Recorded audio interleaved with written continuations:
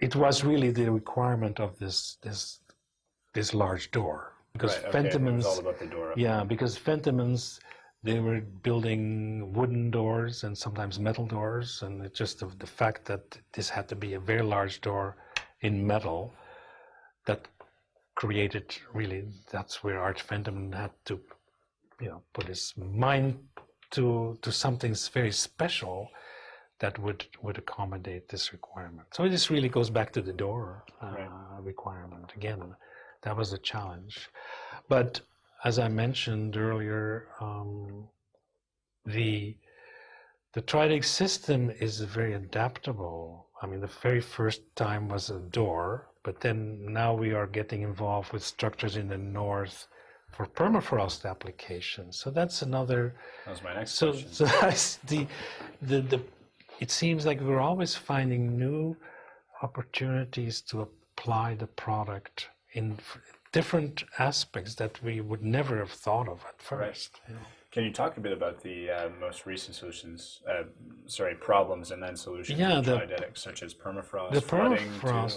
Permafrost applications actually stemmed from, there was the National Research Council of Canada. We're looking into different foundation systems in the north, because permafrost is an ever-changing soil condition. It could be frozen one year and not so frozen. And now with climate change, there is softening of permafrost, which means some of the buildings that were previously sitting on frozen ground are now on soft ground and are cracking. So the National Research Council was doing some research as to how can we get around this problem. And they knew that we were able to build space frames. So this would be like horizontal structural systems.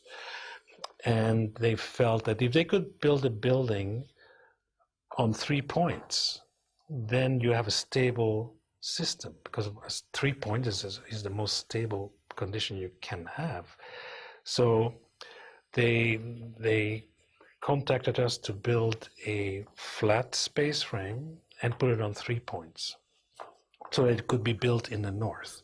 So we built that, and it was successful. It worked very well, but I saw a limitation in that it would probably not, we could not make very large structures, because if you build very large structures on 3 points, that means you have only 3 points of support, which also means you would have very large forces on the ground in a ground condition that is poor.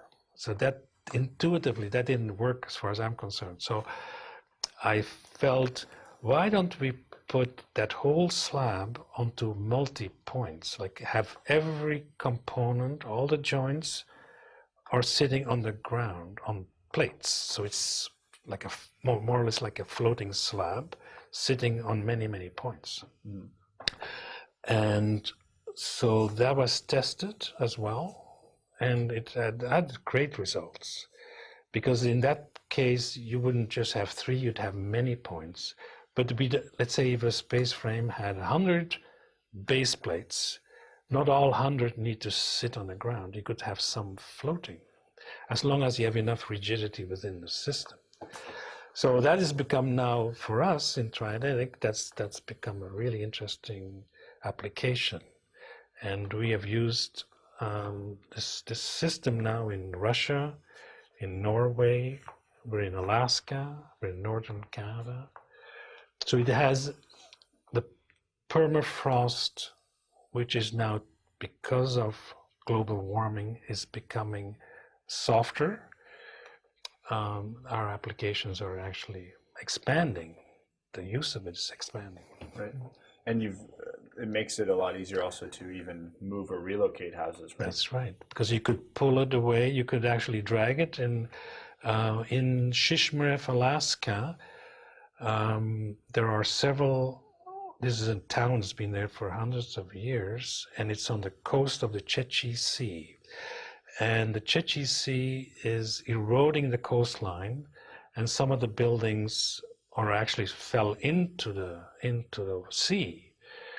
So we went in there some years back to take measurements of the existing buildings that are on the edge of this cliff, and we lifted the building, put a triodetic underneath, and put our triodetic structure on skis, like metal ski, and then waited for winter, and we pulled them with bulldozer, we slid them a kilometer away, and we did, I think, some 28 of these homes.